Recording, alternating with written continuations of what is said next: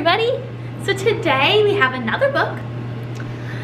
This book is called Gilbert Goldfish Wants a Pet. Written by Kelly DiPuccio and illustrated by Bob Shea. While we're reading this story, your job is to be thinking about the characters, the setting, the problem, and the solution. Do you remember what all those are? Why don't we do our movements quickly before we get started?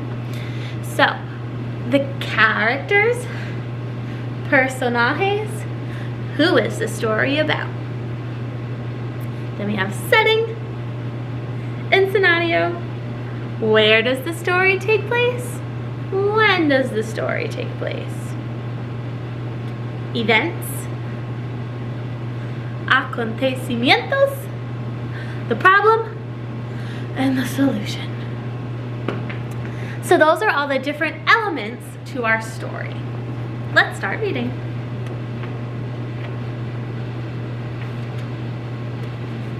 Gilbert Goldfish Wants a Pet.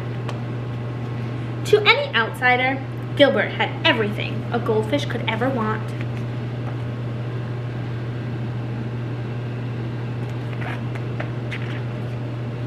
A magnificent stone castle, a treasure chest full of gold, and a tasty feast of tasty flakes that fell from the sky just in time for breakfast each day. But there one thing Gilbert did not have was the very thing he most desperately wanted: a pet.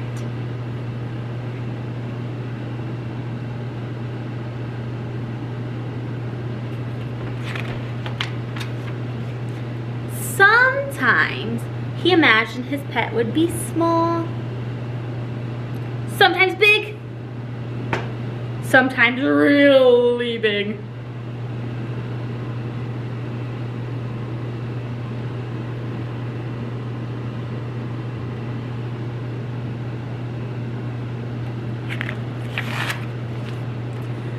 Sometimes Gilbert imagined his pet would have fur, or feathers, or floppy ears. But every day and always, Gilbert imagined what it would be like to have a pet to care for and love.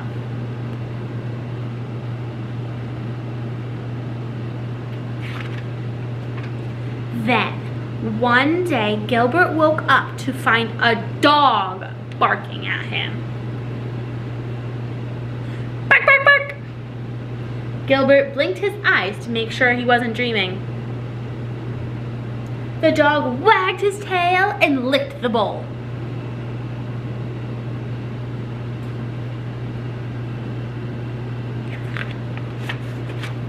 Gilbert swam around and around in happy circles. The dog ran around and round in happy circles too. A pet, Gilbert gulped. I have a pet!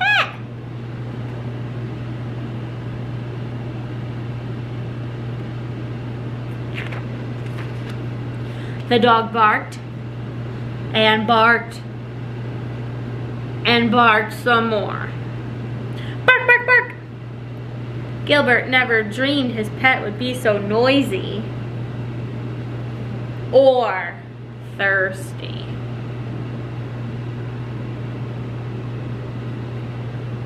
Uh-oh. A week passed. A very tired Gilbert woke up and the barky bark dog was gone. Whew. The castle was quiet again. Gilbert was just a teensy bit relieved. Whew. A few days later, Gilbert noticed a small gray mouse peering at him through the glass. Gilbert's little fishy heart went pitter-patter swish. The mouse licked her paws and sniffed the bowl. Gilbert swam around and around in happy circles.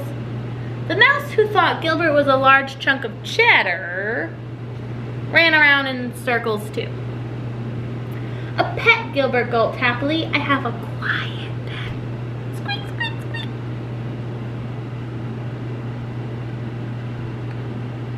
You think this pet's gonna work out? I sure hope so. The mouse sniffed and sniffed and sniffed some more. When the hungry mouse determined that Gilbert was not, in fact, a block of cheese, she ran away. She never came back. Gilbert's little fishy heart went pitter, patter, plop. Poor Gilbert.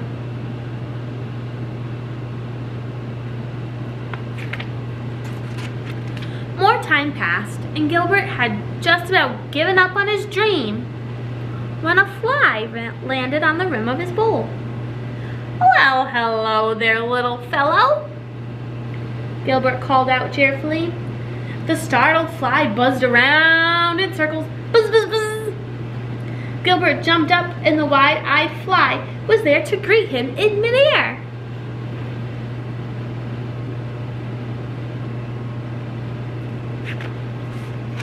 "A pet," Gilbert gulped. "I have a friendly..."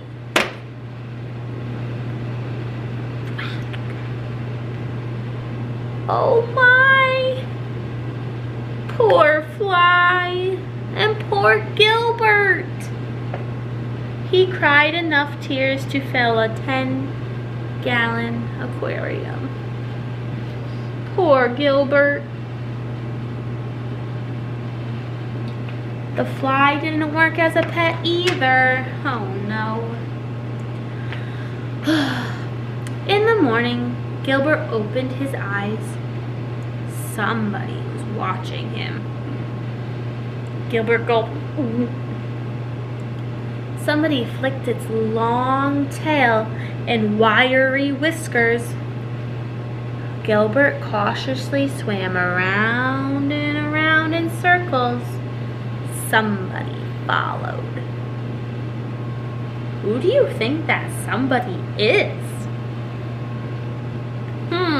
What does it look like? Uh-oh.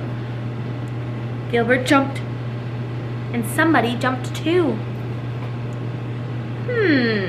Gilbert thought, eyeing the curious new creature before him. Not too loud, not too rude, and not too squished. "A pet," Gilbert gulped. "I have the perfect pet." "You look kind of hungry," Gilbert said. "Would you like to join me for breakfast?" The creature moved closer and closer and closer, and then it took a big bite of a delicious green flake. "The pink ones are really good too," Gilbert said, and with a smile. Would you like me to show you around the castle?" What's Gilbert's new pet? A catfish. Good thing catfish don't eat other fish. Now, Gilbert really does have everything a goldfish could ever want, including a pet, Fluffy. The end. Gilbert is another great story. So please take out your packets so we can talk about the story elements. Let me get mine. Here we go. Okay. So as always, at the top of our page, we're gonna write our name. Miss Nicole. And I'm gonna zoom in a little bit so you can see a little better. Hold on. Let's see. There, that looks better. Ooh, sorry. There we go. Okay.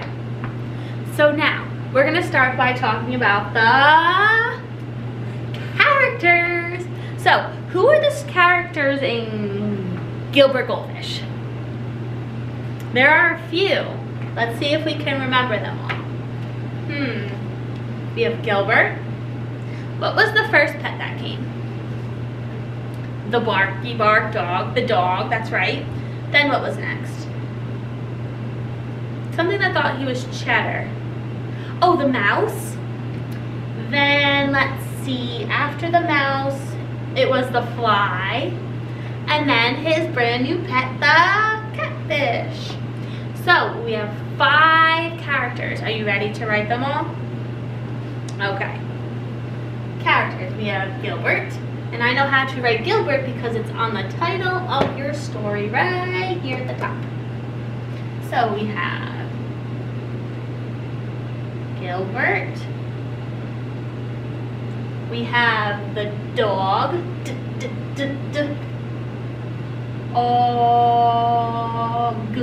Dog. We have the mouse. Ow. I know, ow. Oh, and you make the ow sound. Ow. Mouse. Gilbert, the dog, the mouse. Oh, the fly. Fly. And who was the last one? Oh, that's right, the catfish. So let's write catfish. At fish.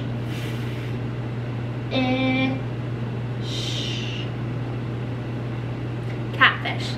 So now you can go ahead and pause your video and you can do your illustration of all the characters in the story. All right, now we're gonna talk about the setting. So where were they? Let's see. Where's Gilbert? Okay, Gilbert's in his fishbowl.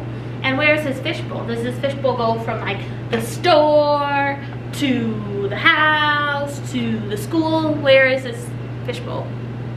At home. So we're gonna write his fishbowl and at his house. So let's see. Fishbowl. Let's see.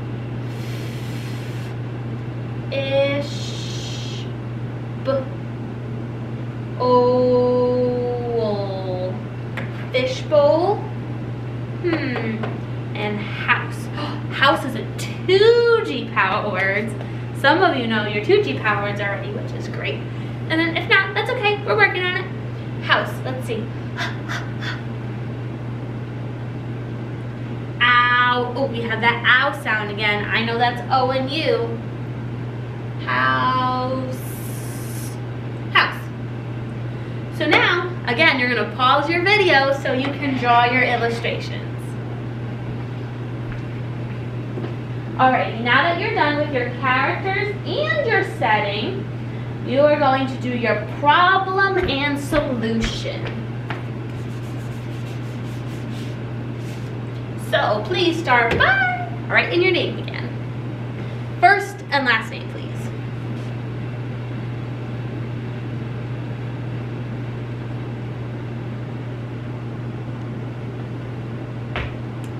Alright, so the rain cloud is there to help us remember the problem. What's the problem in the story? What does Gilbert most desperately want? A pet, that's right. So, we're gonna write Gilbert wants a pet. That's the problem. He wants one and they're just not working out. So let's see. Gilbert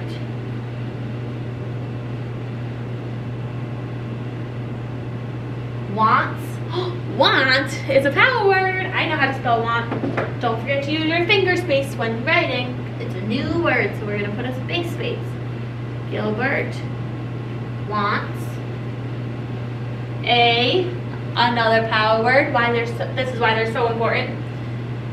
Gilbert wants a pet. All right, now we have to sound out the word pet. So let's see. Pet.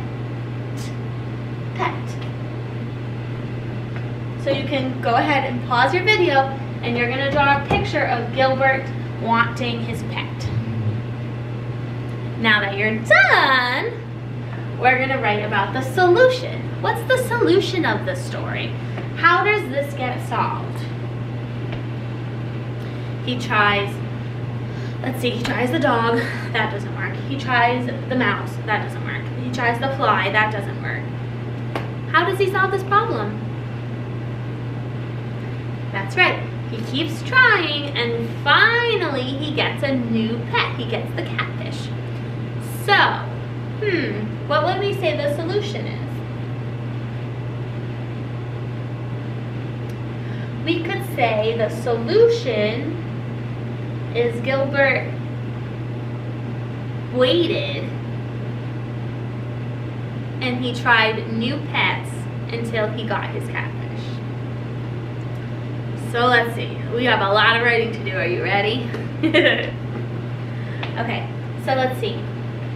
Gilbert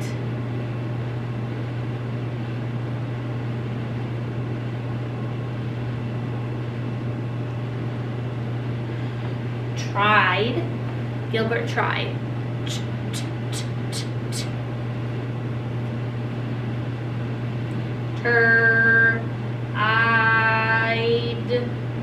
Gilbert tried out some animals.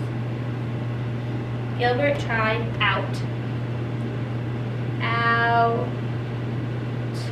Out is a power word.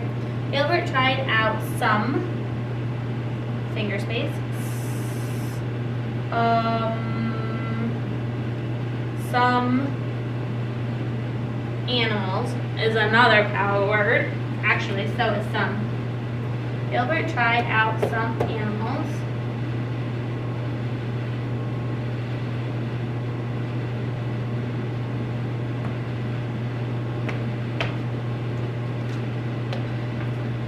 He tried out some animals until he found the perfect pet. Until he got his catfish. So until, another finger space. Until he got a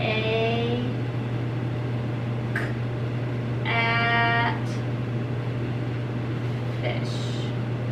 And then you're going to draw your picture. Your solution doesn't have to say exactly that, but it should be somewhere along those lines. Alright, so now that we've written about the story elements for Gilbert, you are gonna now share this with a family member. You can share it with a sister, a brother, mom, dad, aunt, uncle, grandma, grandpa, whoever's home. You can share the problem, the solution, the characters, and the setting. When you're done with all of this, please send to Miss Nicole so I can take a look.